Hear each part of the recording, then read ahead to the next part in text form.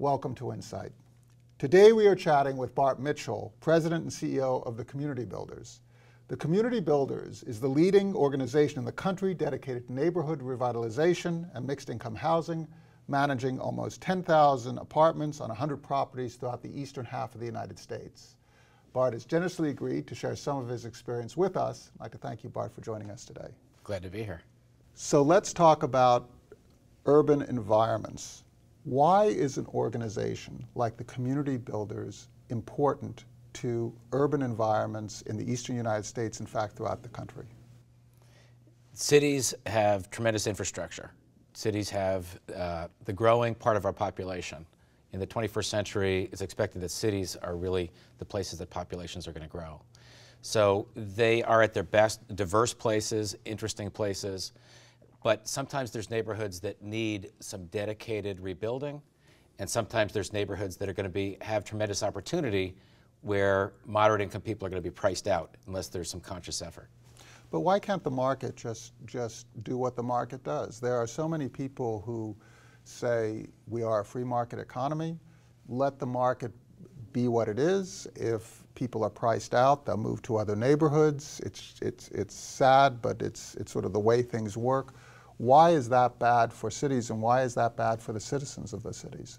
Well, first of all, we're a private organization. We compete with for-profit and nonprofit private organizations to do real estate development.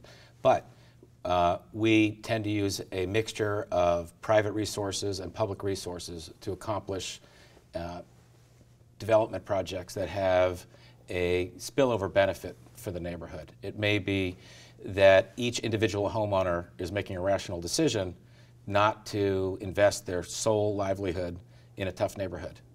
But if there was rebuilding of streets, if there was some solid apartment community next door, some mixed income housing community, some home ownership that has been started, the neighborhood has intrinsic benefits of access to transportation, access to downtown, access to jobs, actually a greener form of living than living in some place that needs much more of a car. But someone has to go first, and often there's been tremendous public investment in highways and things that bring people out of the city, and very modest investments in the city can strengthen the neighborhoods. How are community voices heard in this process? Because no matter how difficult a neighborhood is, it is still somebody's neighborhood. So when you come in and you are engaging in a project like this, there are going to be people who oppose these projects for very good and personal reasons.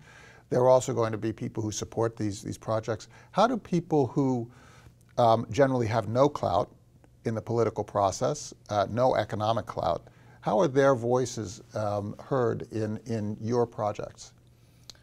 That will differ somewhat, my answer, for the last 15 years and the next 10, 15 years for us. For the last 15 years, we were many times entering a new location. And so it was hard to read the answer to the question you're asking, which are the community voices. But we usually came by invitation. Usually the local government, some branch of local government, or local neighborhood leaders, or local elected officials said, we need some transformation of scale, right, which is going to have a spillover benefit. And we need one of the organizations who have proven they can do this elsewhere, and asked us to come to town. But then we had to meet everybody, because what's the right density of housing? What's the right mix of home ownership and rental? What's the right housing forms? What's the right pace of development? What are the adjacencies to deal with? And who are the community leaders? And what are the ways of communicating with regular community residents? Do you work on things like services and supportive housing services and those kinds of things for those people who might otherwise be disenfranchised and dislocated from the neighborhoods in which they have lived? Our name is the Community Builders, and one of the things we hope distinguishes us is, in addition to working on high-quality housing solutions, we have both a very strong neighborhood focus and a very strong resident focus. The neighborhood focus may lead us to say, gee, we don't usually build grocery stores, but this neighborhood needs a grocery store. So at 47th and Cottage Grove on the south side of Chicago, we're developing a 6-story mixed-use building with a grocery store.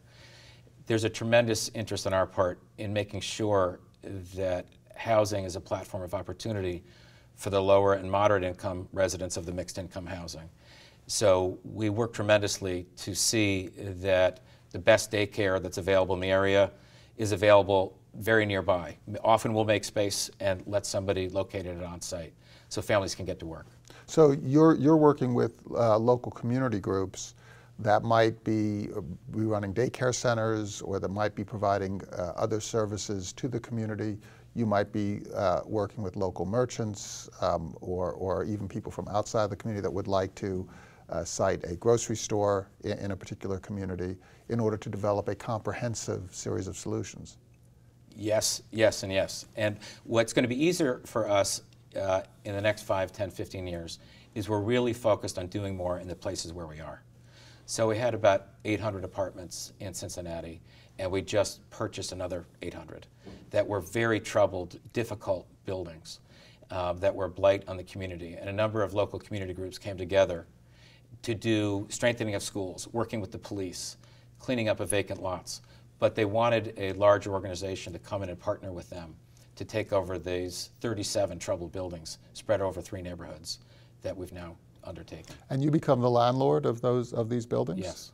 So you invest in the buildings, you bring them up to a higher standard, and then you fill them with tenants, and then you become the managing agent for those properties. We do, and as a result, we also think of ourselves as a major stakeholder in the neighborhood.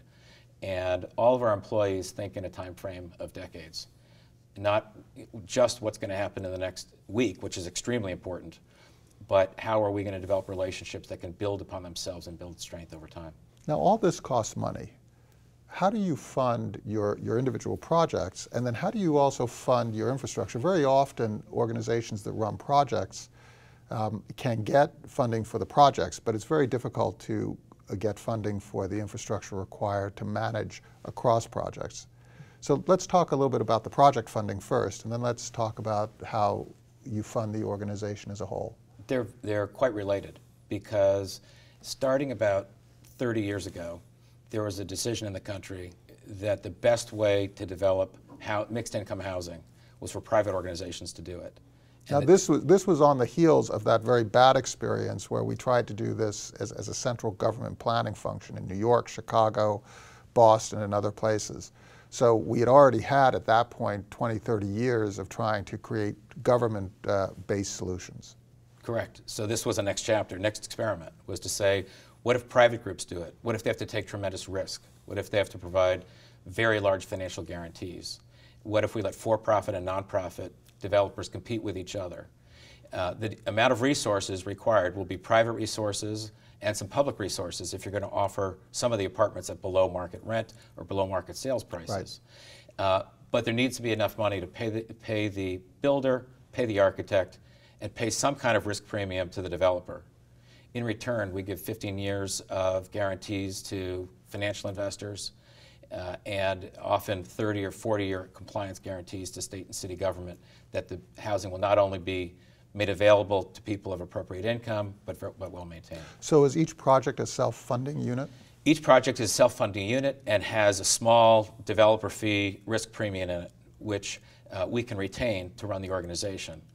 But in return, we're making promises and financial guarantees that last decades. Now, these projects are put together with different constituents. So talk about the people who are part of this agreement and part of sort of your network of vendors, builders, contractors, and so on. It takes a tremendous team to do any of this. So the usual professionals that are involved in real estate development, engineers, architects, land planners, builders. We often have a high focus on seeing that the design and construction effort will benefit the broader local community.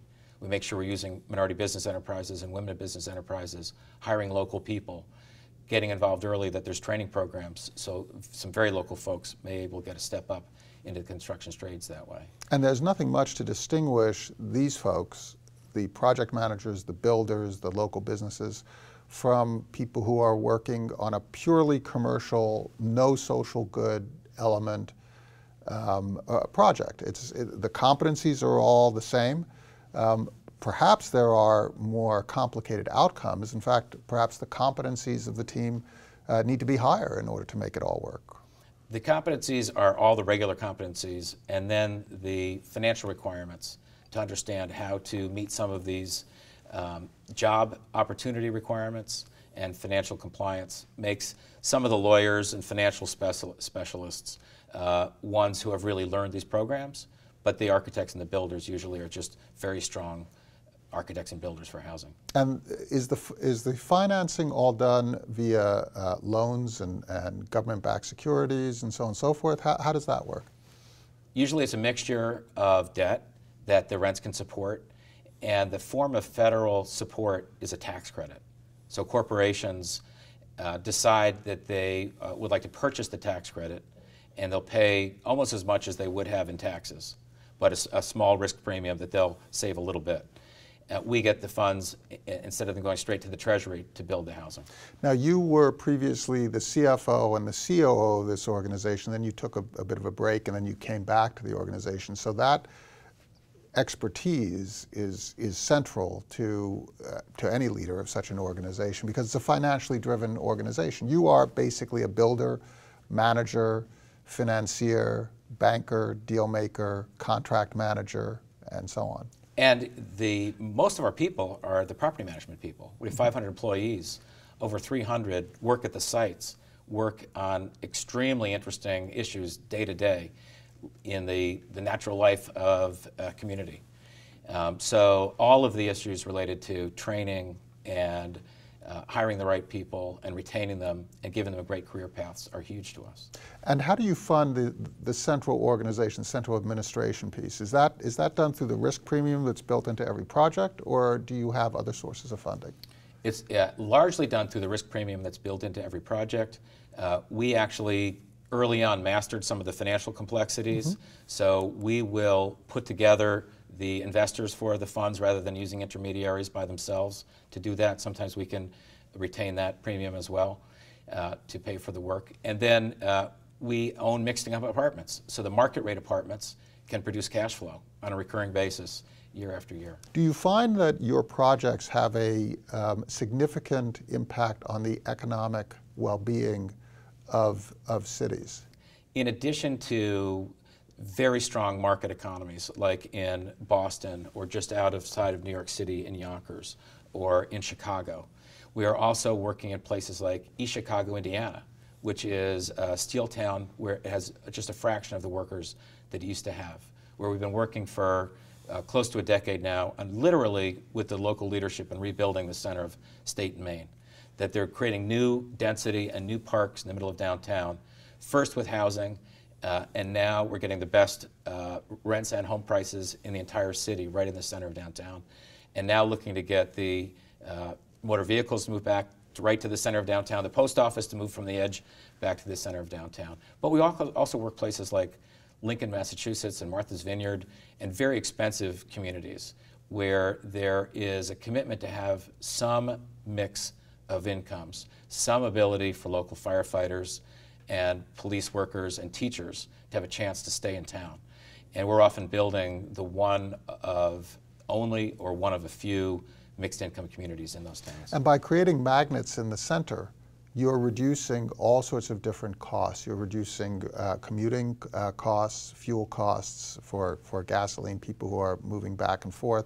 You are also reducing risk because as you spread, there is risk that is associated with siting a business in a place where your customers might not be. I'd agree with those things. We're a nonprofit organization. There's probably two big mission benefits to what we bring. One is we can get involved in the neighborhoods you described earlier than a for-profit actor because we don't require the rate of return.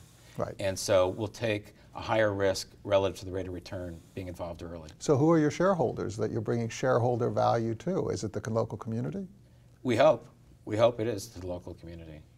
In terms of your hiring, you must require a lot of local knowledge, but you need local knowledge in 100 different places.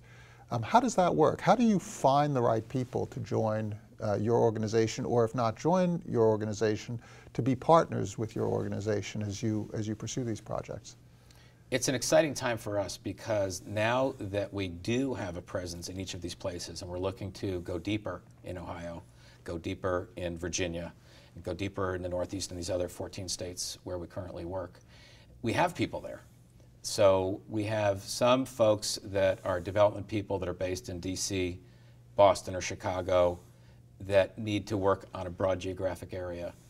But in most of our cities, we have local people, dozens of them, that are working every day, that are really thinking about what's the next neighborhood we should be working on, or the extra thing we could be working on in the neighborhood we already are. And the important thing is that this is not an issue that is at all involved with the political process.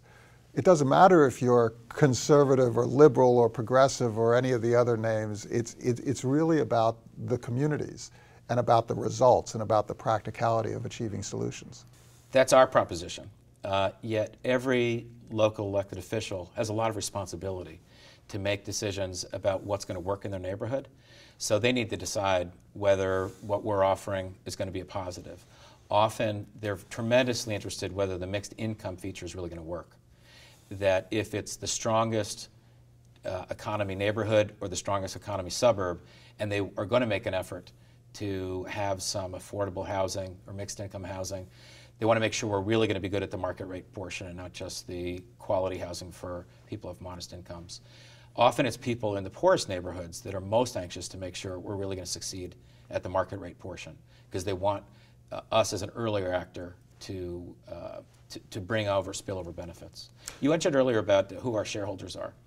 And yes, the communities, but the other, we want it to be our residents. That unlike a for-profit corporation, if there is a net available from the activities we take, we are funding our own community life investments in trying to see, we've taken 6 of our largest sites as our beta sites and see what we can do to make housing a platform of opportunity that really moves the needle for the striving adults on increasing their income and better educational outcomes for their kids. And people have pride of place, so they take care of that place. They have an investment, and you have, if not ownership, you have the equivalent of understanding that you're not going to be thrown out because all of a sudden your property is worth more, and a landlord's going to try and figure out how to get you out as quickly as possible in order to achieve their own financial objective. So you're basically creating a much more stable, invested community. I know that I benefited tremendously from growing up in a neighborhood where not only my parents cared about my achievement, but all the neighbors did too. And living in a community that's full of opportunity and hopefulness and very high expectations helps every kid in the neighborhood. So what's next for the community builders? We are very optimistic about what we're going to be able to do going forward. We're going to be working primarily in our existing geography of the Northeast and Midwest and the Mid-Atlantic, adding a few states, Maryland and Michigan are 2, for example, that we're just starting in for the first time. We are going to be building housing and focus very much on mixed income housing, but also when the neighborhood needs it, to look at mixed use development that might include medical offices, daycare centers, grocery stores, either by us or queuing things up for others to do. And we're very focused on our community life efforts for residents that can really help them move the needle on getting the best access to the public education and charter school educations in the area and having the adults increase their income. Bart Mitchell, thank you so much for sharing your experience with us, and thank you for your insights. Thanks for your time.